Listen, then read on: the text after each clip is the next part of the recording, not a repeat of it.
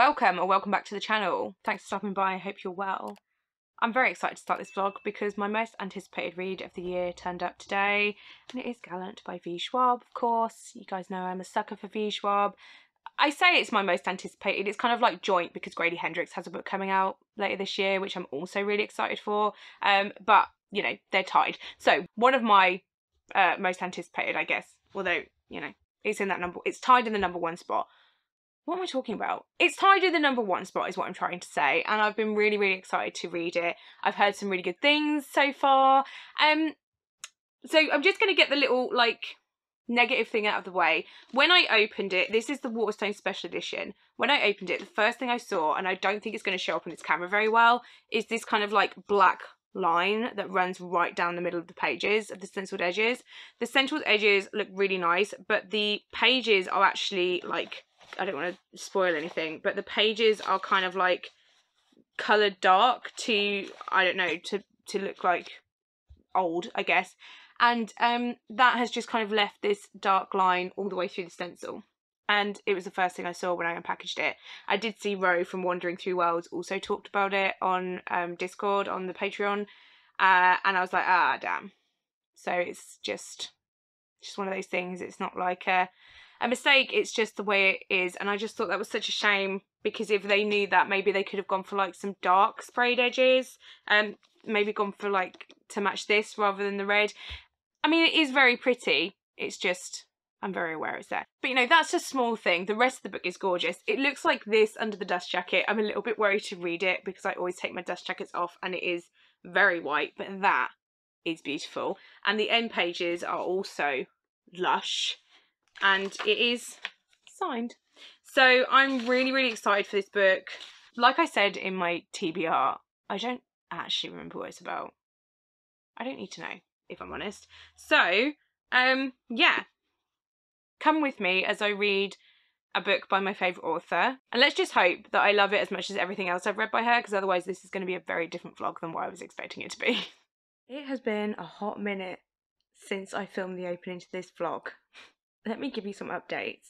So first of all, Danny has COVID, and we found this out as I was getting ready to leave for a hen do, like an overnight stay hen do on Saturday, and I left quite early in the morning because I had like an hour-and-a-half journey, and I kind of got up when I was getting ready, and he was like, oh, I don't feel very well, but I've done an LFT and I'm negative. And then I just heard from the bathroom, no, I'm not. I then had to like message everyone that was going, make sure they were happy with it, because it was like I was going to be sharing a room with someone. I wanted to make sure that everyone was comfortable. Got the go ahead, mad rush to kind of get going on the road. The hen do was lovely. We had a really, really good laugh. It was really good fun. That bed was so comfortable and I miss it so much, because since Sunday night, it is now Wednesday night. This will be my fourth night on an air mattress in the living room. Because obviously whilst I was away, Danny was in the bed and he has COVID, so rather than risk it, I'll just stay down here. I don't want to get it. I'm the last one in my family not to get it, and I'd like it to stay that way. So I have like a nice big blow up mattress, and it's actually okay. Like, me and Danny have slept on it together before at my mum's, and we were like, oh god, it's not very comfortable. When it's just you, it's great. You've got quite a lot of space. It's quite comfortable. I'm absolutely fine. I would rather that than kind of risk getting the Rona. But then just life's just been very hectic. I just did my mid-month wrap-up, which you might have seen, and there was not a single book from my March TBR on there because I haven't read any of them, and it's the 16th of the month. We're 2 days into Magical Readathon. I haven't picked them up. Gallant does not fit either of the prompts, so I should probably like pull my finger out and do some reading. I'm on Ashley Sprints now. I say on, I'm watching Ashley Sprints now, but I'm not reading. I'm talking to you. So let me give you a quick update on Gallant so far. I'm gonna say spoilers just in case. You know, I think this is gonna be a spoilery vlog. Hello, Editing Gemma here. I was very, very close to scrapping this vlog entirely, because when I sat down to edit it, I realised that I am basically just explaining the plot to you, and I don't know how to fix it. So shout out to Becca from Becca Fowl for basically talking me down and giving me the idea to speed up the plot explanation, because I can't take it all out, because then there'll be no vlog, and also many of the points that I do make won't make sense. So all of the little plot descriptions are going to be sped up, because apparently I don't know how to not chat shit. So I'm sorry, this vlog is a disaster. And enjoy. So we are following this young orphan girl called Olivia. She's about 14, and when she was 2, her mum disappeared, died, we don't know, but she was left on kind of the doorstep for this school for girls. She is entirely mute, she can't speak at all, and a lot of people think that means that she must be quite stupid, but she's very, very intelligent. She's very feisty, really. She's quite a feisty character. I love her. And she was taught sign language by this one matron from the school who then left, and no one else is bothered to learn sign language so they can communicate with her, so they just treat her like an outcast. So you spend a couple of chapters with her at the school, just kind of learning about the people that she has to deal with and how they treat her, and it's not nice. And you also find out then that she can see these ghouls, like half-formed ghost type creatures, she calls them ghouls, and she's always been able to see them. She just thinks that they're at the school, which I think is called, what's it called? Merciful? Merrilance. So not merciful at all, Merrilance. So she thinks that the ghosts are just kind of like a byproduct of the school. Then one day she gets called into the headmistress's office, like the lead matron, and she tells her that they've received a letter from an uncle that she didn't know existed, and he would like her to go to the family home. He doesn't know where she is, he just has this feeling she's still out there somewhere, and he's been sending letters to all the schools, all the orphanages and things like that, so that he can try and find her and get her to come home. So the return address on the back of the envelope gives the name of the house as Gallant, and Olivia knows this name because her mother left behind like a journal, and at the very back of this journal is a letter to Olivia where she's like, oh, you'll be safe as long as you don't go back to Gallant. But Olivia doesn't really have a choice. She doesn't want to stay in Merrilance, and they are shipping her off, so they put her in a car and she drives like a whole day to this massive house. But it's not creepy. It's not that it's creepy, although it does have creepy things. It's just that it's not quite as opulent as it seems when you first arrive. And she's kind of greeted with shock. Her uncle that wrote the letter is dead.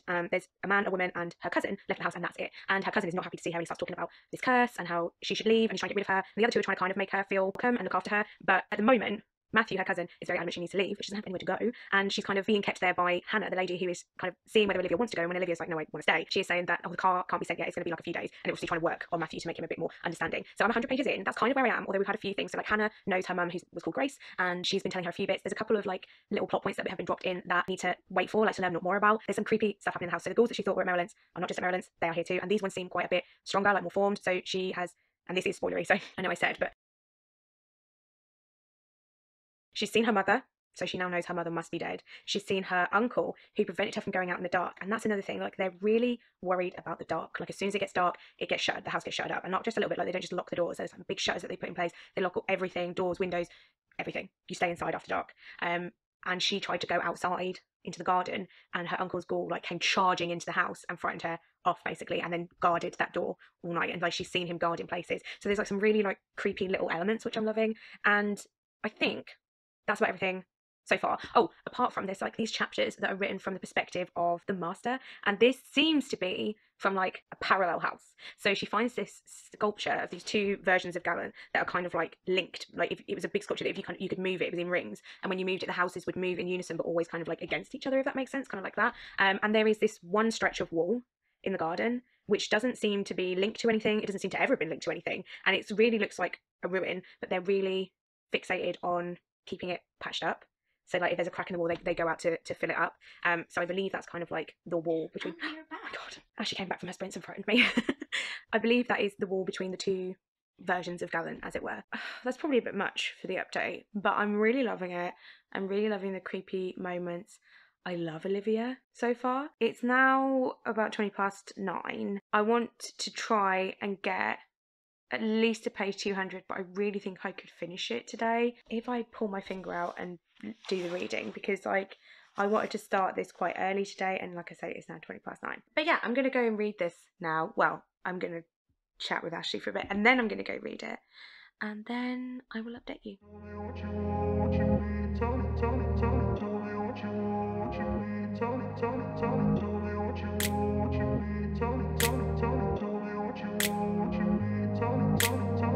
In a place where they told you what to chase, told you how to run the race, every move was on the page, but I didn't like their way.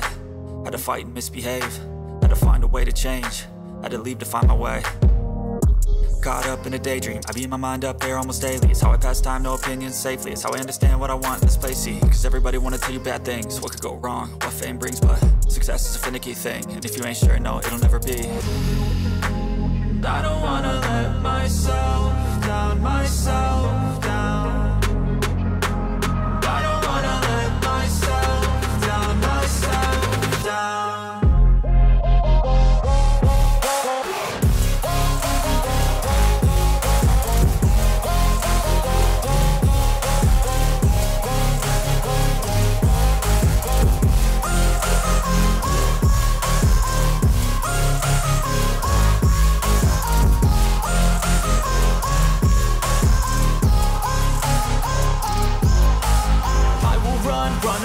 I don't have to plan it. I can go change my fate. You won't understand it. All alone, that's okay. People, I can't stand them. They don't want me to change. Keep me where I'm standing. And I don't wanna be where I am. And I want something more, take a chance. It could be possibly my last dance. My last dance.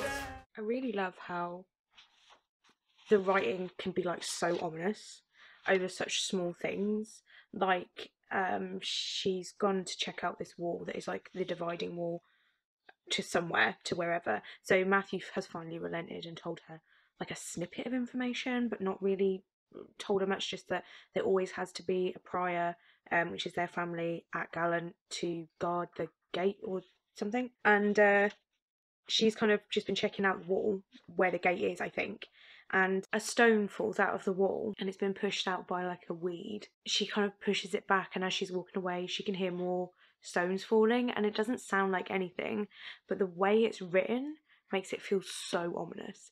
And she also put her eye up to like a crack between the wall and this door in the wall, and I was not okay. It really put me on edge because it's not like scary, it's just this general ominous vibe throughout. I love it. So I've just made it up to part 4, and that part was wild. There's so much revealed in like 30 pages, and what I really like about it is you were given a hint and then you were like, oh, does this mean that? And it wasn't like dragged out, it was like a couple of pages later confirmed. So you're not, it's not being treated so much as like a twist as a straight up reveal. If that makes sense? I don't know if that does make sense. I don't know how much detail I should go into with my little, sorry, I'm using a thing and I can't get very good frame. Does that help? Yeah. Hi. I don't know how much detail I should go into in these little updates because I've never done a spoilery vlog before. But I guess if I pitch it as being spoilery and I say it's spoilery and I have my little thing to say it's spoilery, you guys should be well aware. So here we go. Spoilery bits.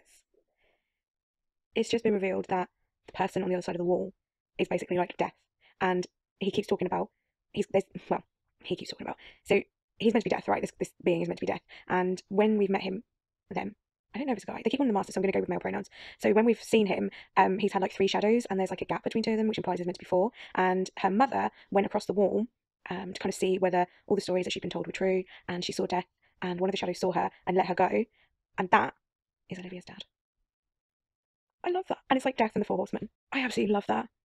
I love that. And also, I said earlier that her mother's journal has like writing and then this artwork that she's done, and that was the father's way of communicating. He obviously didn't write, so she would write and then he would respond with a picture, which I love, because that's also what her and Matthew are doing, because Matthew's the cousin. He can't read. So again, it's really hard for them to communicate, because obviously Olivia can't speak, and now he can't read and he doesn't know sign language. So luckily, Edgar, who's like one of the, I want to say he's like, not servant, he's like a house, he's helping run the house. He knows sign language from when he was in the army, I think. So he's able to kind of like translate for her. But then there's that really frustrating thing of when they don't want to tell her something because the house has loads of secrets, they just don't look at her. It's just like, it's so frustrating for her. And also that kind of makes it, because you know like sometimes when you're reading a book, right, and you know that somebody knows more about it and you're like, oh, just ask them and then you'll know, or they are like purposely not telling her. Like, this is a really cool take on it because she can't ask, because she can't like shout at them and demand answers, and her ways of being able to communicate are being taken away from her. So they can very easily, because they obviously don't want to tell her these like family secrets, they can very easily just pretend that she hasn't asked because they just don't look at her. But what I was saying, sorry, tangent, what I was saying is, because she can't speak and he can't read, she can't write to him. So when she was trying to ask him some questions in the garden, she was like drawing him pictures, and then that's how her dad and mum were talking. I just thought that was a really interesting parallel. There was something said in like this, when she's just trying to decipher the journal again, and there was a part of it where the mum says that she took a molar, and the last little update from the master or death was that he is missing a molar. So obviously he has something to do with it. He's taken the father. Whether he killed him or not, I don't know yet. I've just realised this is a really flattering angle. We're all friends here. This is fine. I'm not gonna finish it tonight now. I'm on page 175, guys. It's nearly 11 o'clock. I don't know. There's 50 minutes left of this sprint. I'm going to do that, and then I'm going to put out my bed. And then maybe I'll read a bit in bed. Yeah. Right, let's actually do that. These little updates are being long because for the first time, I'm not worried about accidentally spoiling it. I'm just giving you my thoughts. So maybe no one will watch this because it's a new book and not many people have read it yet and they don't want to be spoiled. Did not think this through. Well, it's done now. Maybe people will look it up after. I don't know. But I'm doing it. So, right, let me go and read. God, stop distracting me, guys. Jesus. Sprints are over. I'm going to set up my bed. And then I might give you a quick update. And then do a little bit more reading. I'm definitely not going to finish it now, though. It's 11:30. But I'll read a little bit. But let me just have somewhere to lie down. 1 second.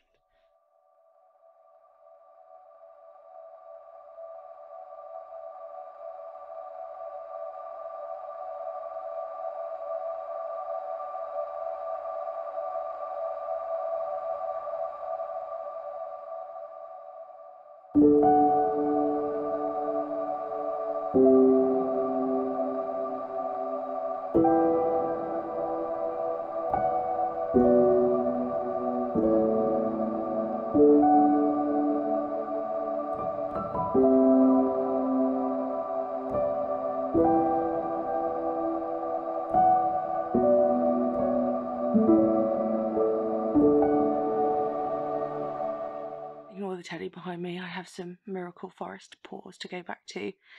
So, let me quickly update you on what I've read since we last spoke. So, even though it was only like half an hour ago, I've forgotten what I said, where I was up to. But I think I had said about her figuring out that it was her dad's pictures in the journal. Well, she's gone to the other Gallant, guys. I just have to keep reminding myself she's a 14-year-old child. Okay? And she's just trying to figure out what's going on. She's been told repeatedly, don't go near the wall. Well, I mean, not so much repeatedly, but from everything in the journal, from what people have said, you would just stay away from the wall. And she played around with the journal because it turns out there's these 2 grooves on the front of the journal, and that's where her mum and dad were passing it through the gap between the door and the wall, like where the hinges are. And it was like these 2 grooves had been put into the cover because of the amount of times they passed it back and forth, running over the bolts. And so she figured that out by putting the journal in the gap, and it went through. And then when she went round to retrieve it, she has ended up in the other Gallant, and she can't find the end of the wall, so she's trying to figure out how to get back over, but she's gone into the house.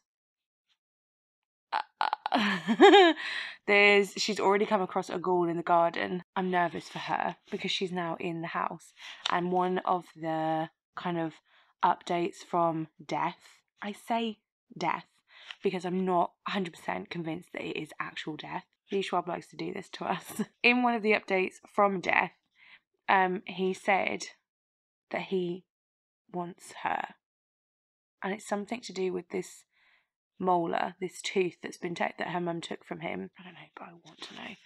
And I'm really mad that I didn't start this earlier so I could finish it tonight. So what am I going to do? Because I can't. I'm so tired. I'm going to try and get to part 5.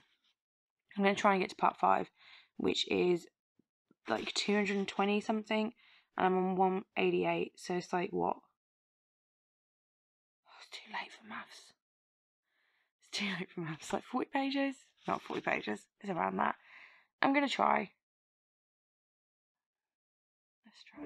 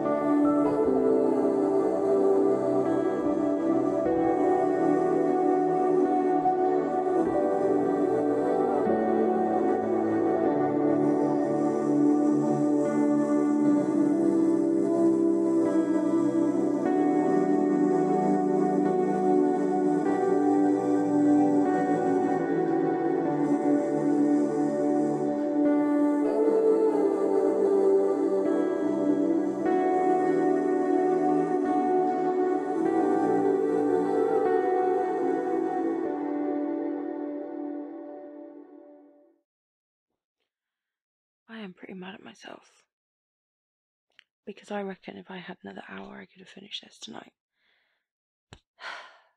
But anyway, that's neither here nor there. We're not quite finished yet. We've only got about 80 pages left. Part 5. No, I'm up to part 5. So part 4. Gang. Let me gather my thoughts. So I said that she'd gone across the wall. What she found there. So obviously she saw Death and the 3 remaining horsemen.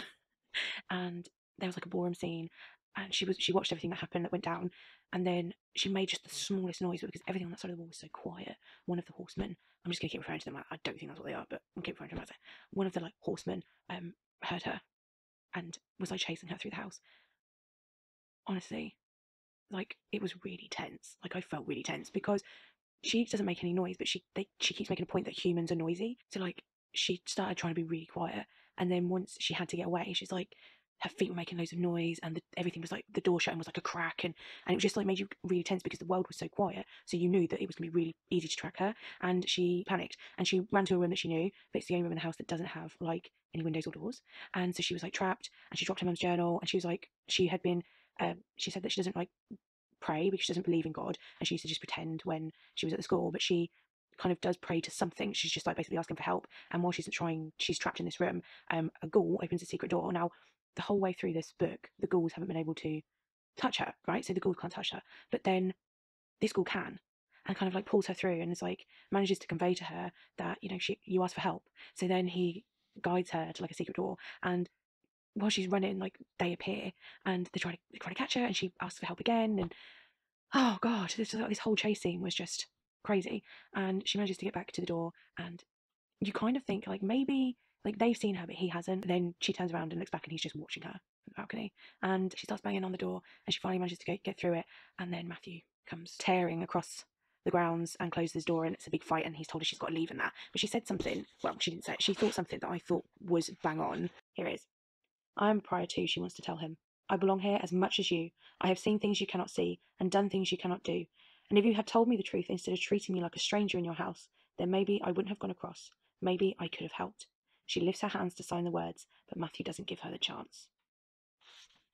They withheld information. You know, if someone had explained it to her, because Matthew used his blood to lock the door, right? So it's like a blood thing, and that's how she managed to get through, because she's got prior blood, so she could open the door. And if someone had just explained all this to her, you know? Someone had just explained it.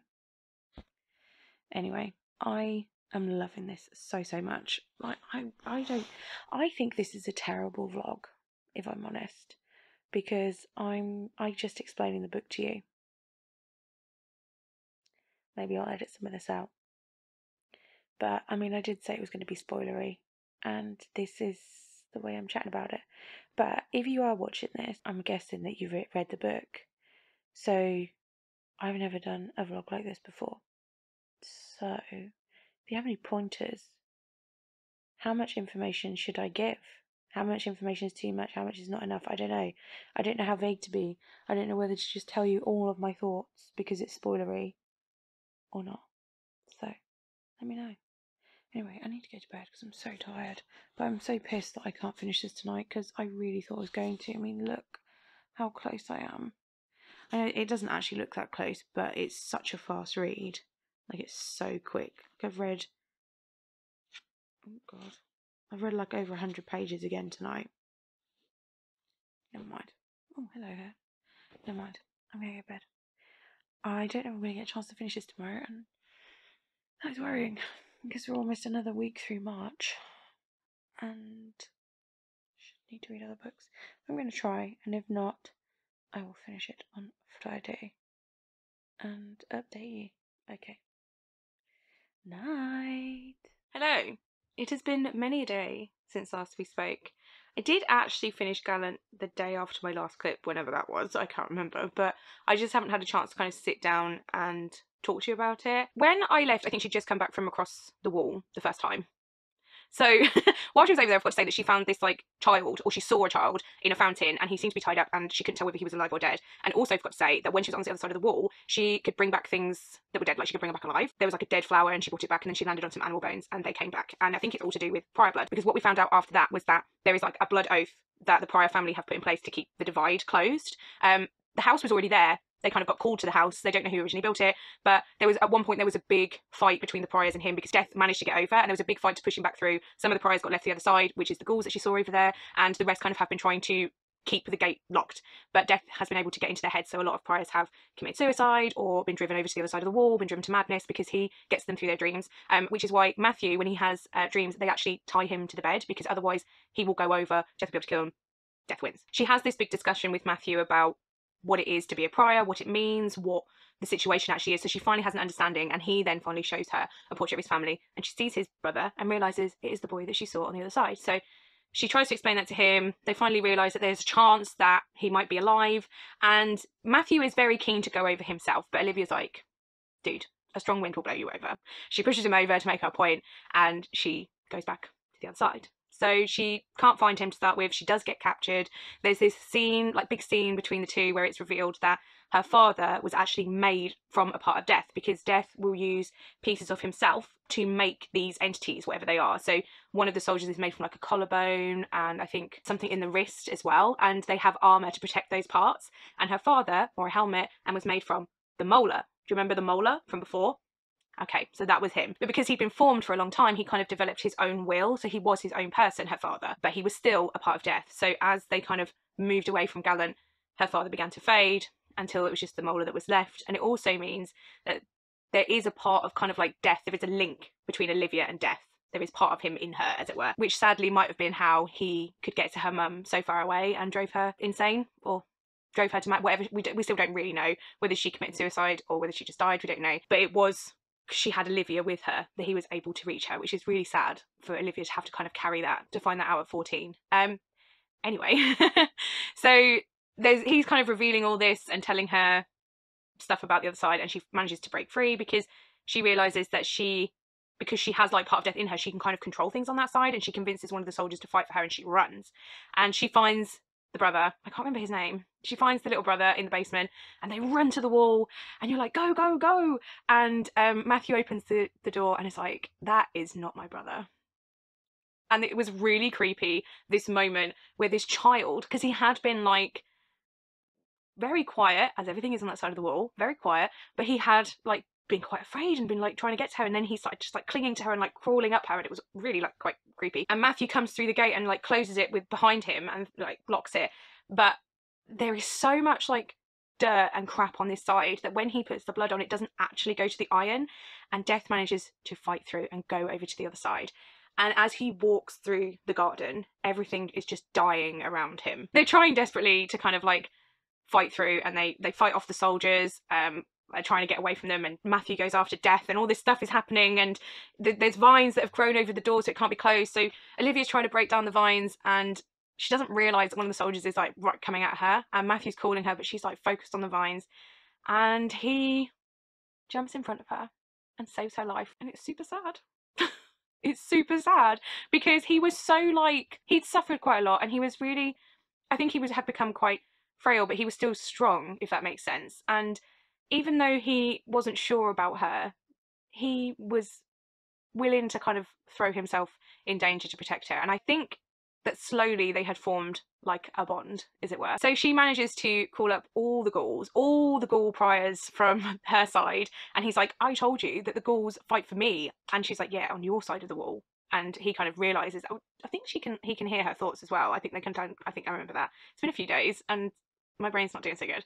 So she's basically like, on your side maybe, and all of the Gauls on our Gallant side manage to fight Death back through the gate again, and she locks it, and then she goes to Matthew and he dies. And then that's kind of the end, except the end is that Olivia stays at Gallant. So it's now Olivia, Edgar and Hannah, and she is tending Gallant, and she is fortifying the lock, but Death is still on the other side.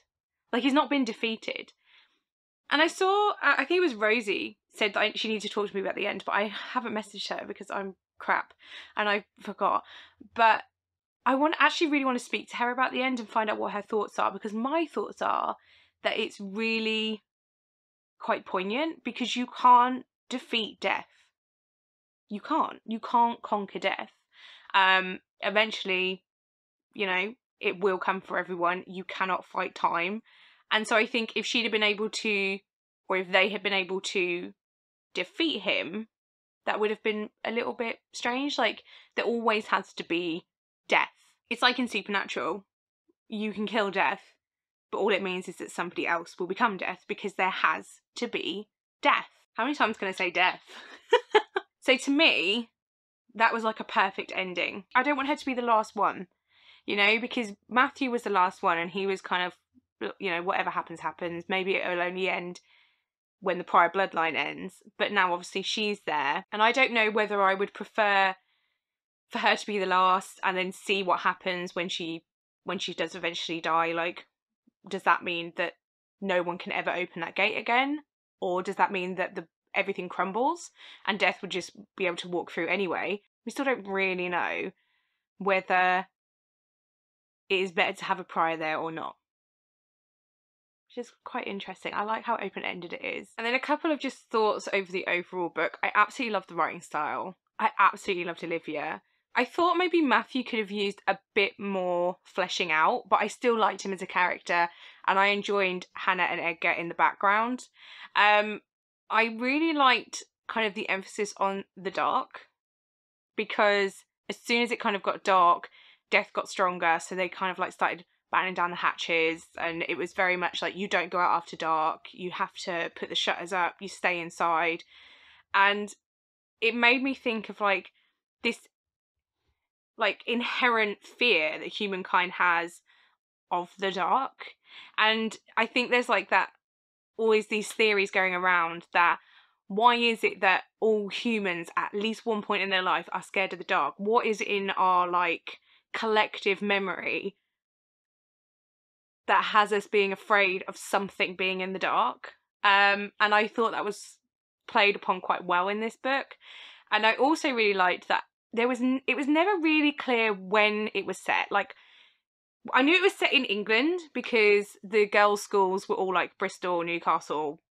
I don't actually know if that was true, but they were like British towns, UK towns. But there was like cars, but there was no electricity, there wasn't phones.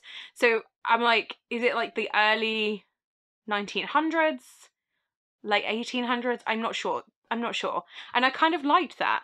I liked that it was a bit ambiguous. The general ominous feel throughout was so good. I really enjoyed the ghouls. I thought they were really cool. It wasn't your typical ghost, because you know how ghosts are often described as being just like looking like how they died. In this, the ghouls are only like half formed, and some of them are like rotting, so it was quite creepy, which I really thought worked. Overall, I thought it was really, really good. I'm giving it a 5 stars because, of course, when I was reading it, I genuinely thought it might be my new favourite Schwab. I think this might be tied in like second place after A Dark Shade of Magic, because let's be honest, I don't think anything will beat A Dark Shade of Magic, because that book holds such a special place in my heart. But I think this is like on a par with Addie. However, I do want to reread both at some point. I would actually quite like to reread my Schwab in like order, and tab them, because I don't really tab, but I would like to. I would like to tab Schwab and Grady Hendrix, but anyway, that's a side note. Overall, 5 stars, highly recommend, really enjoyed it. I honestly don't know how I feel about this vlog, but I'm going to go with it. I think that I have spent too long explaining the plot, but you guys let me know. I don't know. I don't know whether I'm very good at vlogging. I think maybe single book vlogs are not for me, because like I say, I spend too much time on the plot. But anyway, it's done. Also, side note, bearing in mind I've just said that I don't think this video is very good, awkward, when this goes up, this will be my 100th video on my channel, which is very exciting. I'm not really sure how that happened, because when I started out I thought maybe I would post like once a week, and then here I am on video 100, and I'm absolutely loving it here, and that's all down to you guys being awesome. So Yay, 100. Here's to the next 100. I don't know what I'm talking about. I'm gonna go. I really hope that you've read Gallant if you watch this, or you have no intention of reading Gallant, because oh my god, you know everything. And I'm sorry. Let me know your thoughts on it in the comments below. Avoid spoilers in the comments, just in case. I don't know if anyone would be reading the comments on a vlog that says it's very spoilery, but just in case. Or my socials down the bottom if you want to DM me and talk about it. That's cool too. I genuinely would like to know your thoughts on how this video was done, because I honestly don't think it's good. So, if you've made it this far and you just want me to know you're here, that purple heart is always appreciated, and genuinely thank you so much for watching. If you're not already subscribed and you'd like to see more bookish content from me, remember to hit that button, leave a like if you want to, and I will see you in the next one. Bye!